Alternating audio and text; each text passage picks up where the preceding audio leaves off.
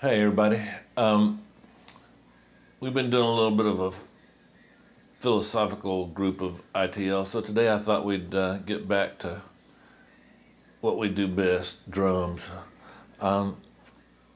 Sometimes when you are working with a drum, you think that that particular drum is what has to generate your reverbs, your delays, the sound.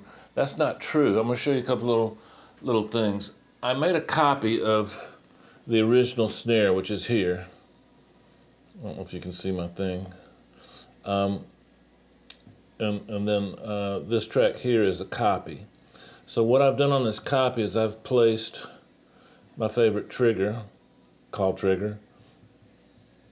I'm going to let the sample that I generate with trigger, I'm going to let that control my reverb. So let's do this. Here's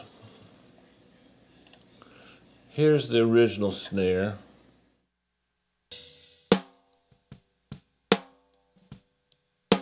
Now if we put a reverb on that,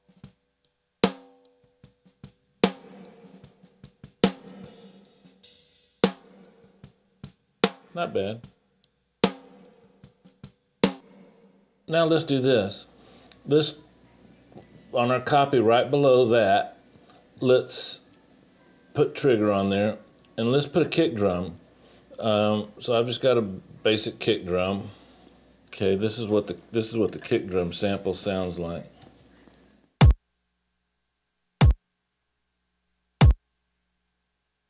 Okay, so that's our kick drum sample. Now what I'm going to do is I'm going to send the kick drum sample to a reverb, not the snare itself. So the kick is triggering the reverb.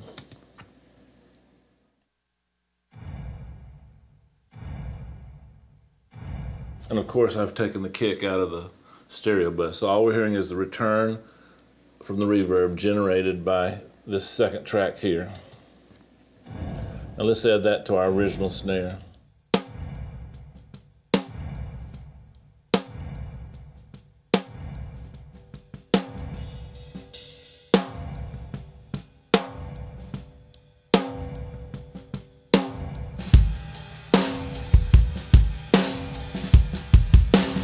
Take it off. Good.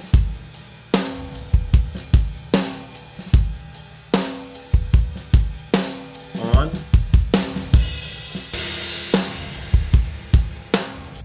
Okay, so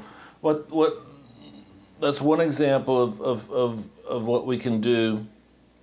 Now, let's say I had a program snare, but I wanted to give it a little bit of a vibe. I could trigger the reverb for that snare from a live snare. Gosh, I mean, the sky's the limit with this technique. Now let's see what happens if we put a little reverb on, a little EQ on it before we send it to the reverb.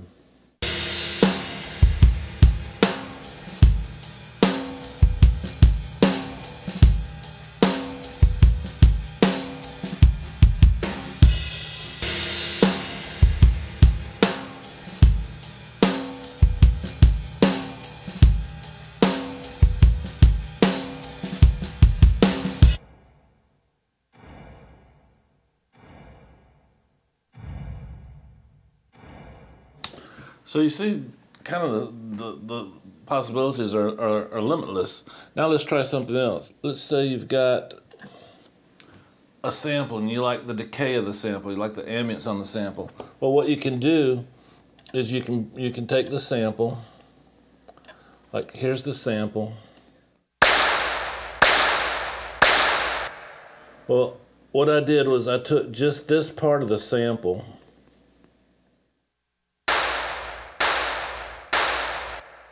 and I saved that. Now watch what happens. I saved it as ITL7, so now when we trigger our sounds,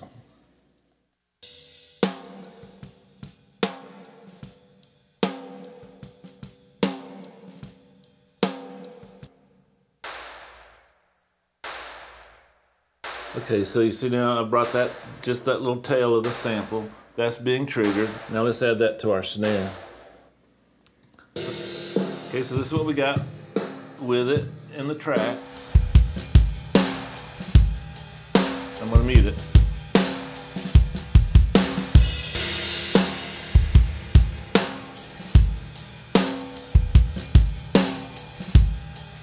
With it.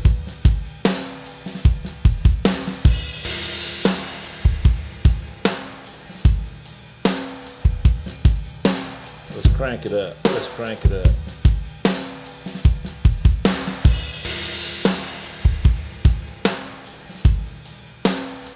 There you go. So you can take pieces of samples. You can take words. Every time the snare hits, you can have a word go off. You can do whatever you want to do. You can do it with kick drums. You can do it with all kinds of things. Let me show you a couple more little examples. I've got a clap sound that I like. This sample is kind of clappy.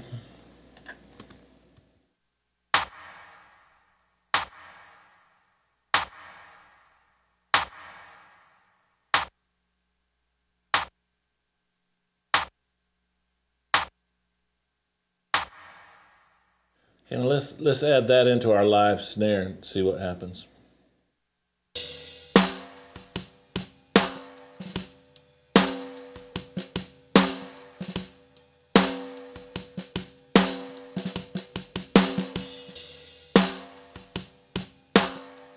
Without it.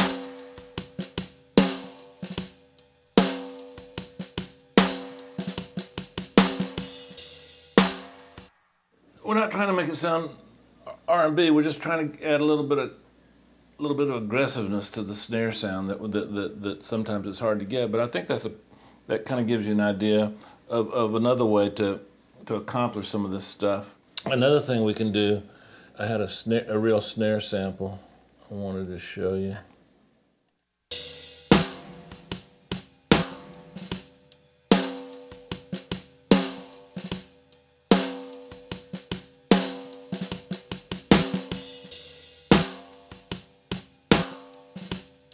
Now what we can do with this is let's take it out of the stereo bus and let's put a little EQ on it.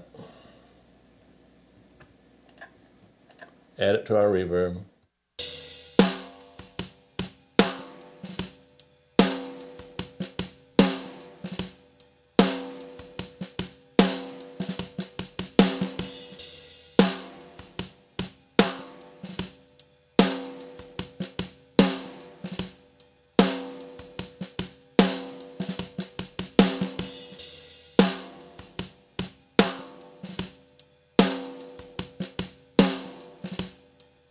Take our send to the reverb from the snare and just add a little bit of mid-range and gives it a little bit of an aggressive thing. Let me take it out. Let me solo what I'm doing for you.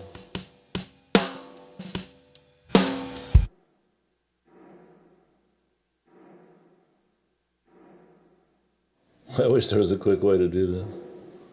Probably is. You guys will let me know, I know.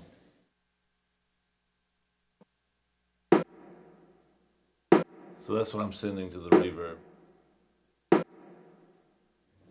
Like I always tell you guys, don't just look at what I'm showing you as the end result. What I always tell you and what I'm going to always tell you is let this be an example of how there are no limits, there are no rules. You can do anything your mind can think of, you can find a use for it.